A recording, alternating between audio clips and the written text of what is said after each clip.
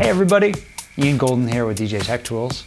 Got Traktor over here, and today I want to show you the basics of MIDI mapping. So that means taking a MIDI controller like this Midi Fighter Classic and mapping it to do whatever you want in the software. It's a really powerful technique and tool that you can use to completely customize your experience with DJ software.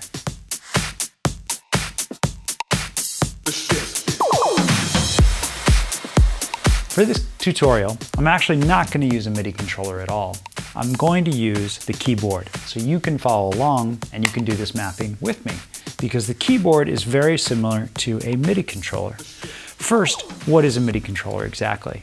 Well, I've got this program here called Midi Pipe, and Midi Pipe shows me the messages that are coming from this controller right here.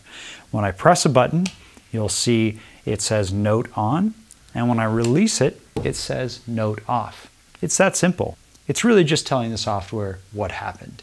Ian pressed a button, Ian let go of a button. So we can use those commands to control anything in the software. Let's head into Traktor land, open up your preferences, and jump straight to Controller Manager.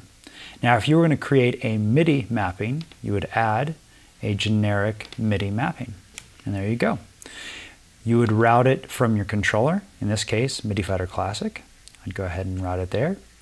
Or if in this tutorial, I want you to add a generic keyboard mapping. In this case, the import is the keyboard, not a Midi Fighter. So the first thing we want to do is make sure that everything's working. If you're using a MIDI controller, you'll look in the upper corner here at the control icon and see if it blinks when you press a button. If that happens, then your software is receiving a control signal, okay? In this case, let's add our first command. So I was racking my brain trying to figure out what we should map something to. I decided we'll just load a song and play a song. Or in this case, let's just play a song. So the first thing you want to do is decide what is it that I want to be able to control. And this list, if you click Add In, is a list of everything in Traktor that you can control. And there's a lot of stuff in here. In this case, let's do deck common, or the common controls in deck, and play pause. So that's the command that I would like to control. Now I need to assign it to something. Right now the command is doing nothing. It's just laying there because we haven't assigned anything to it.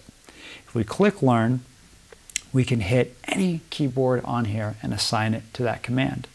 Let's hit the A button. So we've now assigned A to that.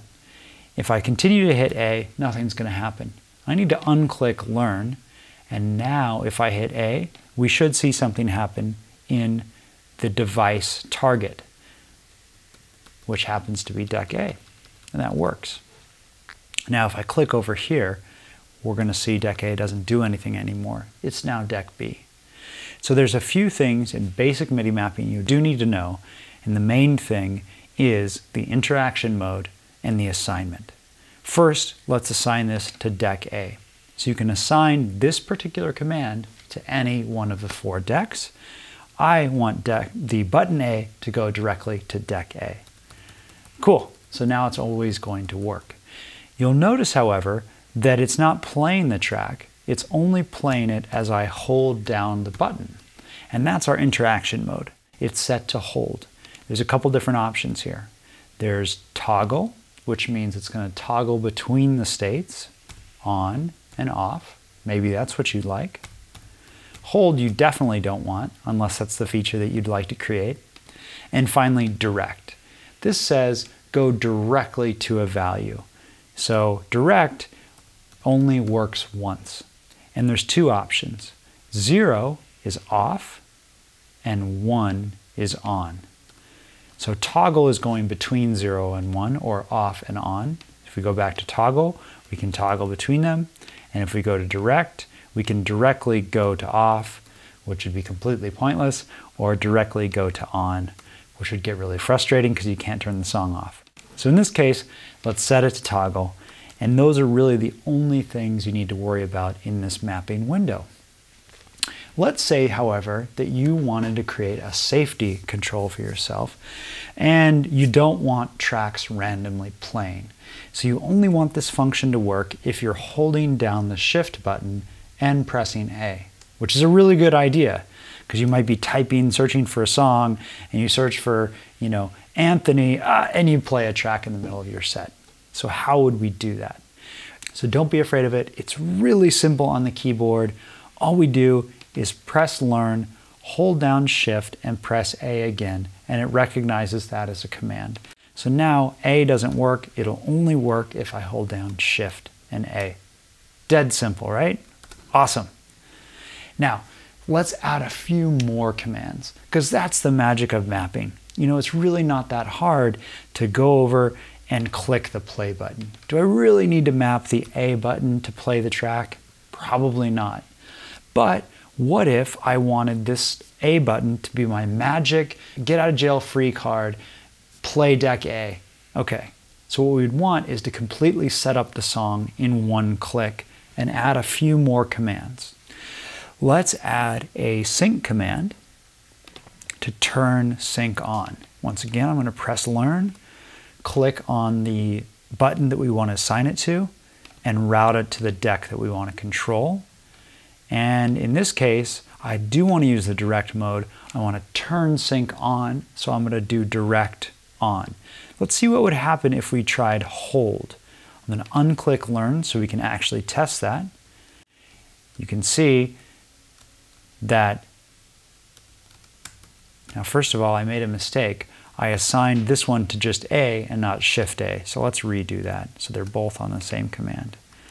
So now my play is working, but my sync is only working as long as I've held it down. That's the interaction mode hold. Instead, let's do direct, which sets to value 1. You might think toggle would be good, but the problem with toggle is that your play and your sync could get out of phase. So if I had sync pressed manually and then I used my command, well, the two would be offset. So now when it plays, sync turns off, and when I pause, sync turns on, which you don't want. That'd be really frustrating. So let's just make it direct and say, hey, when I press this button, please turn sync on. Dead simple. Finally, I'm in the middle of the track right now, which does me no good. Let's add a command to jump to the first part of the track, which is usually a cue point. So let's add in, this time we're going to go out of deck common and into track deck. Don't ask me how these things are organized. We're going to go into cue, and we're going to say jump to previous next loop. That's probably the best one. All right, let's assign it to Shift plus A. Let's make sure that that's routed to deck A, so we're controlling deck A. And now let's go directly to the previous cue point. That's one way to do it. So it's saying, when I press this button, let's go directly to the previous cue point, which is hopefully the first one in the deck. And there it is. Shift, play, go to the first. Now, if we actually wanted to go to the first, let me just show you one other command. You can delete any line by just selecting it and pressing delete. You'll notice that these are all yellow. That's because they're the same, they're mapped to the same assignment. So if we added something else, just something totally random here, and mapped it to the button S, you would see that they're not grouped. And that's what these little orange lines are telling you, is that these things are grouped. Okay, let's delete that guy and add a command to jump to the first cue point. And some of these things are really useful for that. Let's go to select set store cue point.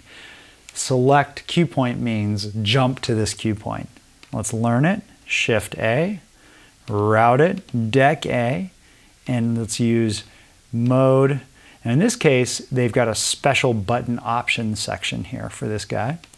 Set to value hot cue 1. So always jump to hot cue 1, whatever that is. In this case, hot cue 1 is in the middle of the song, which doesn't do me a lot of good, which is why I like that previous hot cue function. But it's there, and you could set it to jump to whatever you want. Hot cue 2, hot cue 3, and now those three things would happen together. Super useful, and that's how easy it is to get started with basic MIDI mapping. It's the same on the keyboard as it is on the controller. Just press the button and assign it to whatever your heart might imagine. If you create a mapping and you're into it, you might want to share it with the world by going to maps.djtechtools.com, where there's a whole bunch of really powerful mappings made by us or made by other members of the community for all controllers and all software in digital DJ land.